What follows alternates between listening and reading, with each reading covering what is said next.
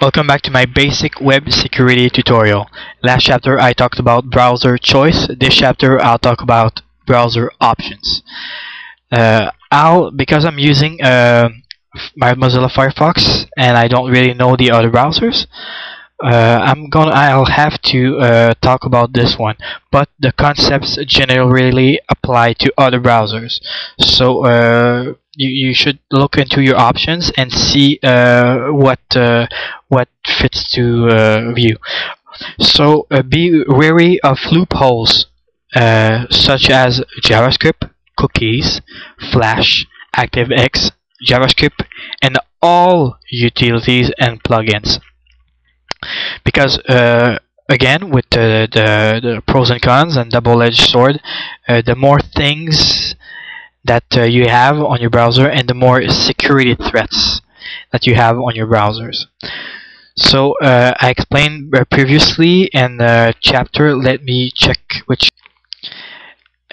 oops, sorry, and God, I forget so fast. And active protection. Last chapter in active protection chapter, I have mentioned cookies. So I won't explain into details what it does. You can please go see that if you want again. Other loopholes, the biggest one will be JavaScript and Flash. ActiveX will be is something that was done to do like JavaScript for Internet Explorer. Java is pretty well known. They're security enabled, but there's ways to have software go deeper. They usually get a warning, but people sometimes click too fast. So our next main concerns will be JavaScript and Flash. So just let me pause this for a second to get some websites to show you. There we go. Most of the websites. Oops, something wrong here.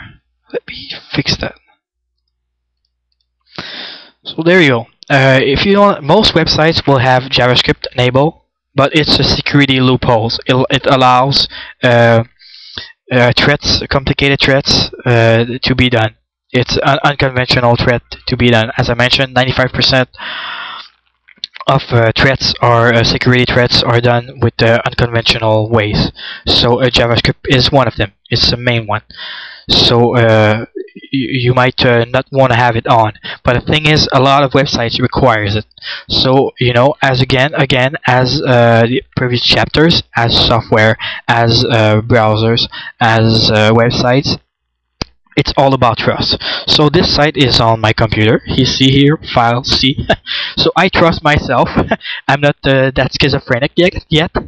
So I trust myself. I will allow JavaScript here. This is, oh, let me show you. This is a Mozilla add-on. It's called NoScript. Here it allows it just allow this JavaScript to be disabled by default and allow specific sites to allow it. So I could just allow it temporarily, just for I don't know. There's probably a timeout, like 30 minutes, until and after that they will again block it. But I will allow it all the time because I trust myself.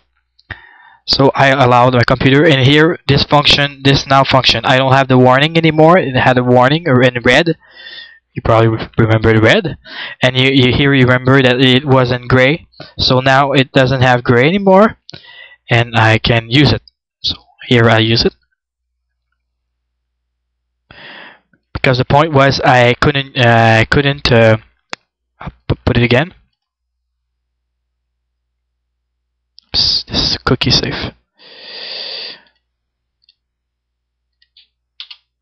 The main point was that it was useless. Even if this was allowed, even if this was enabled, was done by JavaScript, so it was absolutely useless for me to put it there. So I put a warning right away.